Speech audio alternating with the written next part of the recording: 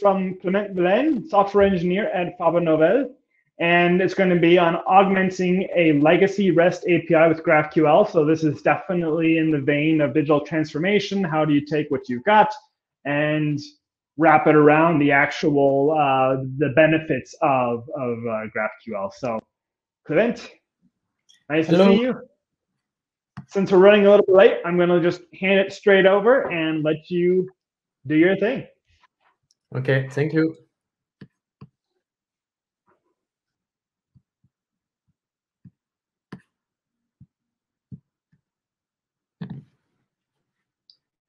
So, hello everyone. My name is Clément. I'm a software engineer at Fabernovel.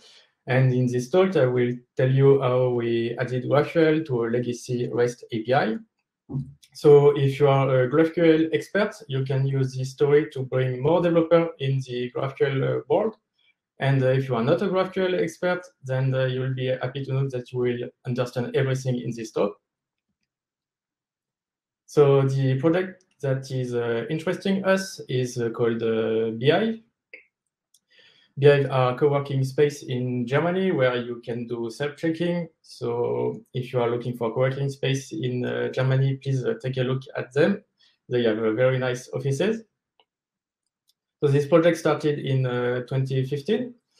We did the backend with Ruby on Rails. So the code I will show you is in Ruby, but everything I say can be applied to another language or another framework.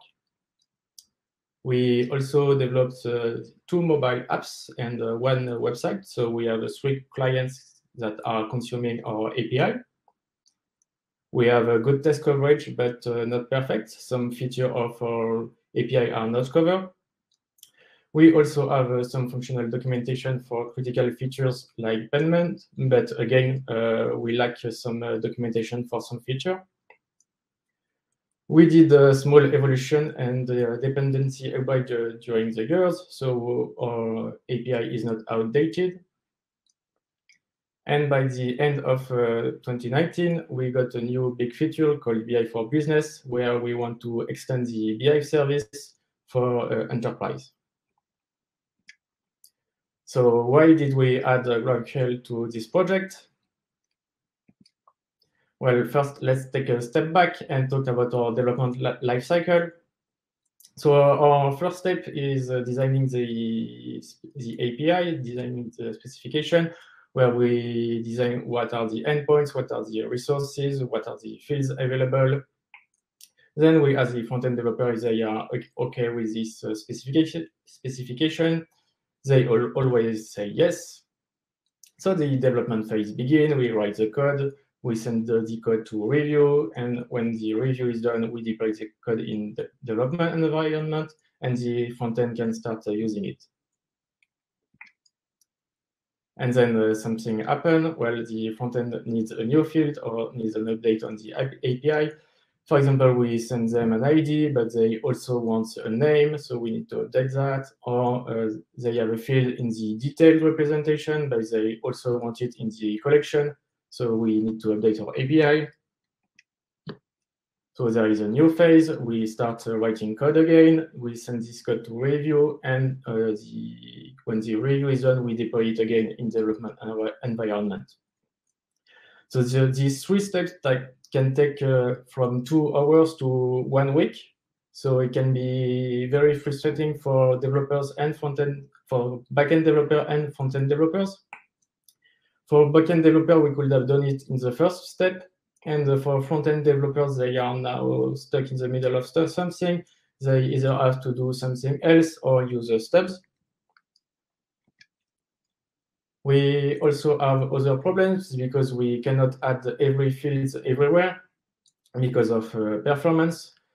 Since our API is consumed by mobile application, we cannot send data that are not required because in the mobile world, the network is not very reliable, and the user is paying for the data they are downloading. So if they don't need the data, we should not send them.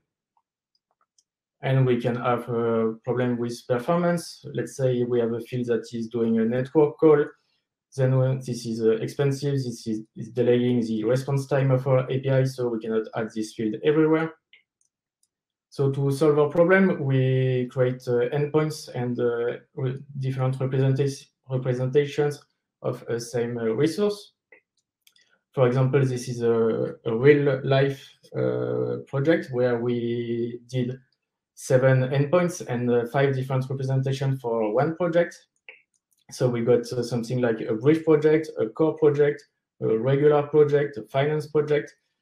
And this adds a lot of complexity because we don't want to maintain that kind of API. So how can we solve our problem? Well, maybe GraphQL can help us. So we Googled GraphQL key features, and we found that GraphQL can help us having better performance. Well, this is not very interesting for us because our API response time is below 1 second, and we are happy with it. Our users are happy with it, so we are not interested in that. GraphQL can provide better documentation, and again, we are happy with our current system of documentation. We use a lot of automated tests and JSON schema downloaded from our documentation to make sure our documentation is correct and stays up to date. So this feature is not a game breaker.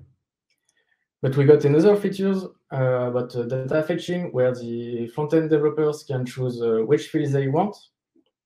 And this feature is exactly what we want. This will help us solve our problem. Unfortunately, GraphQL comes with some drawbacks. So the learning curve is a bit high. The ecosystem is very big and it can be frightening.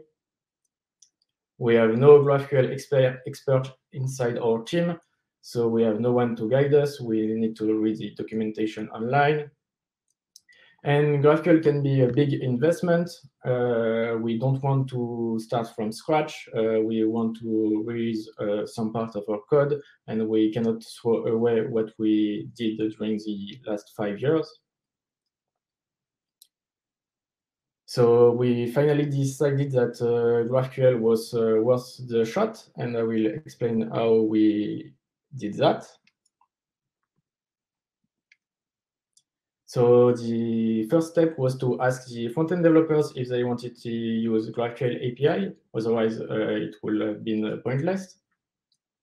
Then we started with one feature of GraphQL, which are the queries, and we think the added value of GraphQL is here, and we can do the mutation later. The feature we definitely want is be able to fetch the front-end developer must be able to fetch the fields they want.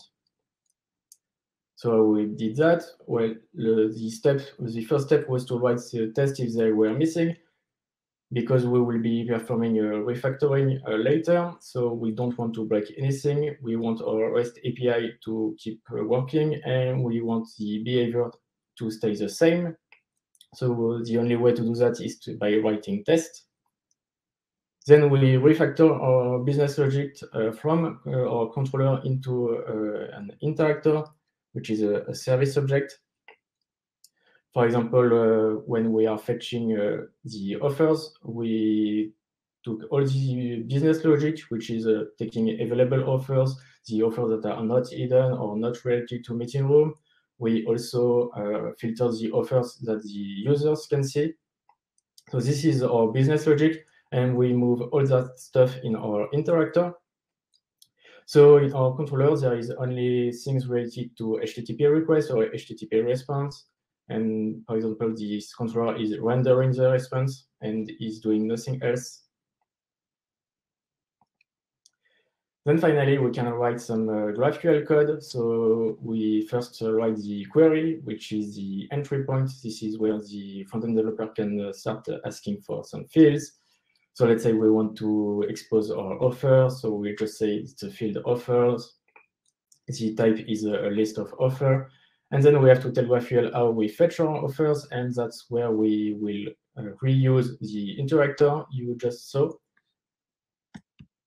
And now GraphQL know how to fetch the offers, and the business logic is shared between GraphQL and REST. Then we have to define to GraphQL what an offer is. So it just like for REST serializer, we define what the fields are, what the name of the fields are, what are their types.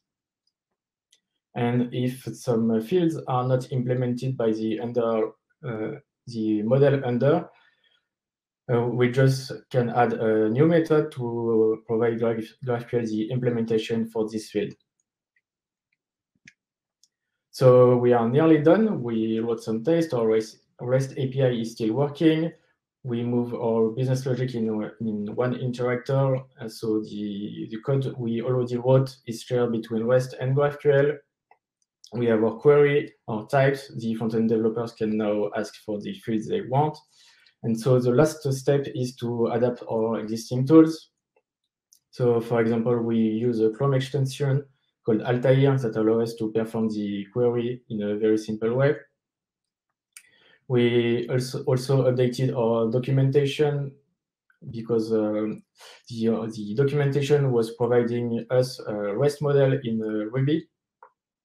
And we updated so that the documentation can now generate the code for the types, so we don't have to write them by hand. So are we done? Well, no, we got a problem. We got things called n+1 queries. So a quick reminder of what are n+1 queries. N+1 queries happen when you are fetching a collection of items, and each item is in this collection is also fetching something else. Let's say you are fetching enterprises. So when you are fetching enterprises, you are performing one SQL query. This is a +1 query. And for each enterprise, you are also fetching the related offers. So you are performing one query for each enterprise. So you are doing n queries.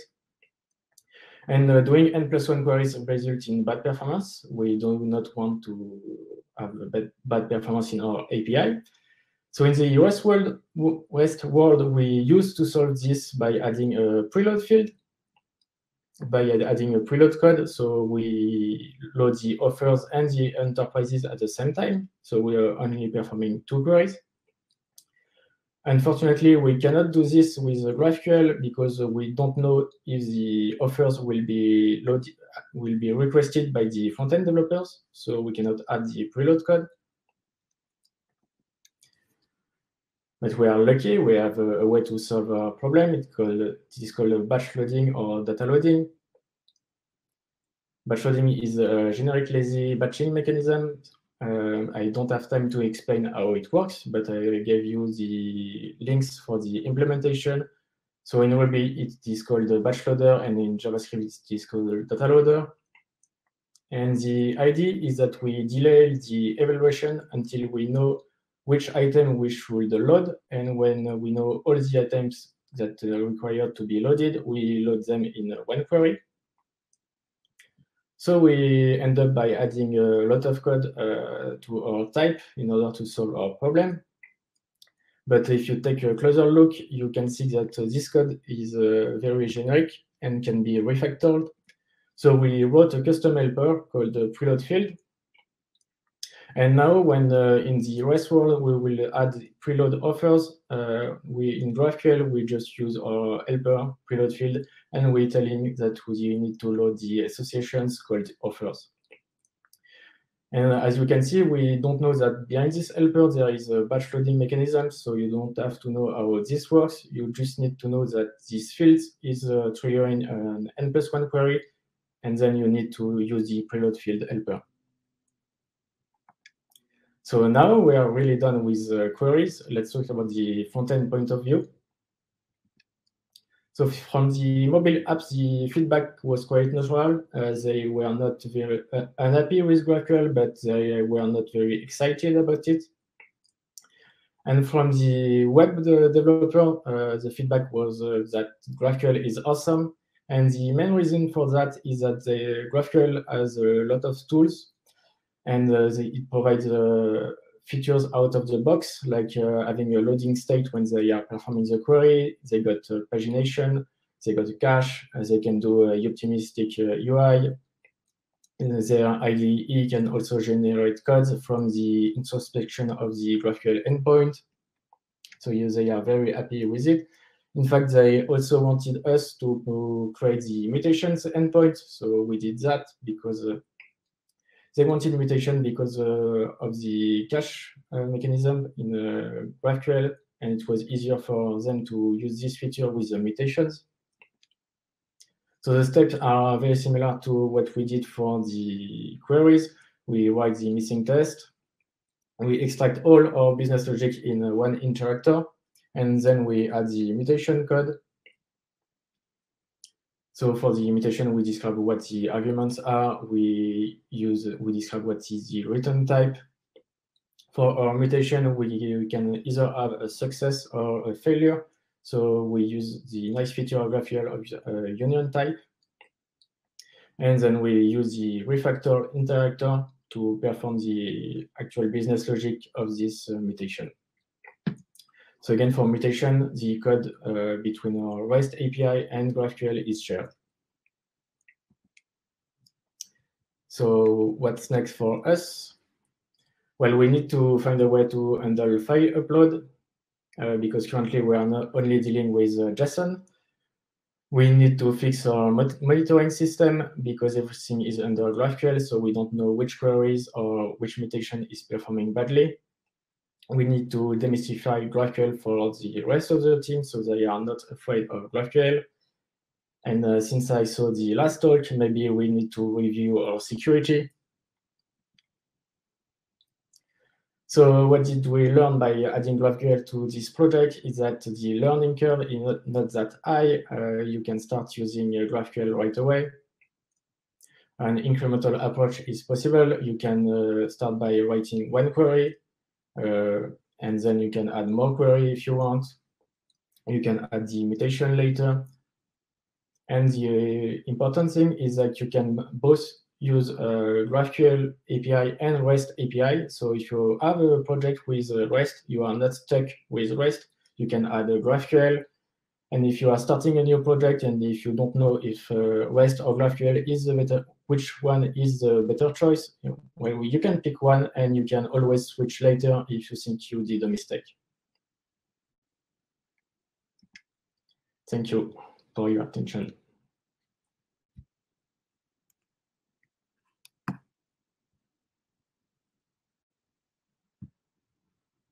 All right.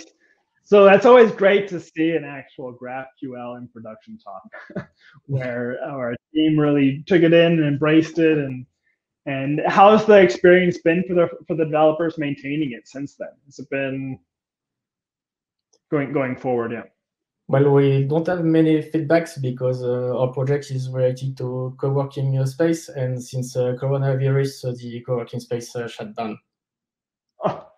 So we don't have many feedbacks, but the development phase were very pleasant, and we are very happy to have switched to GraphQL over REST. That's great. We have a couple of quick questions here in the chat I'll just touch on briefly. So one from Quentin, who's saying, what about using the includes method on the query? The include method, if I understood the question. Directive, I think, yeah. Yeah, the include query versus the include query is pretty much the same, and you can use the include if you want.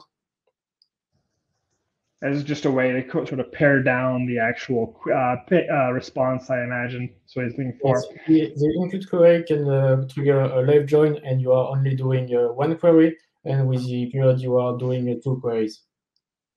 Yeah. Michael asks, did you consider a migration of your backend to something more natively integrated with GraphQL, like MongoDB GraphQL API? No, we did not consider it because we lack time. And also, since we have mobile apps, they are consuming our REST API, and we need to maintain that REST API, so we cannot throw it away. And if we switch our database from PostgreSQL to MongoDB, it will be a lot of work maintaining this REST API and switching the database. Yeah, I think it's a fair trade-off between the technical debt required of swapping out the entire back-end expertise and knowledge, and where GraphQL really works well as being then this abstraction layer that sits on top of a lot of different kinds of underlying technologies. Quentin had a follow-up question. He said, do you use GraphQL subscriptions at all, or do you have any thoughts on that? We did not. What I learned from what I know about subscription is that they are kind of like a WebSocket. So when you need to push content to the user, and we don't need this feature in our project, so we did not use it. No need to add it in if you're not going to use it. And so Ben Gamble has a question, and that will be, maybe I have time for one more after that. To follow up on from Quentin, second question, do you use anything to push the subscription data? Oh, so there is no subscriptions, okay. But to answer Ben's question, mostly I would say WebSockets are kind of the primary standardized approach to pushing subscriptions these days with GraphQL. It's still not a concrete part of the spec. It's still something that's being left up to the implementation providers. Push generally on the web is something that is still tricky, with Chrome actually killing off the push subscriptions just this last week. So yeah. Any last minute questions here before we switch to the next speaker? Just probably time for one last question from the audience here. And if not, we will move on to the next talk. So it looks like that's probably it for now. Again, thanks for the talk. It's too bad the project actually didn't get to see its fair time. But it is always great to see where does the GraphQL promise meet the actual realities of a project in production. How does it need to be used? The different stakeholders involved. That schema and that spec approach of actually kind of coming to the devs and saying, hey, here's how we propose to phase it out or roll it out, is a really thoughtful and good approach to really make sure everybody's on board. So looks like somebody's getting nostalgic about Ruby code also. So very nice. All right. Thanks again, and we'll see you around the conference.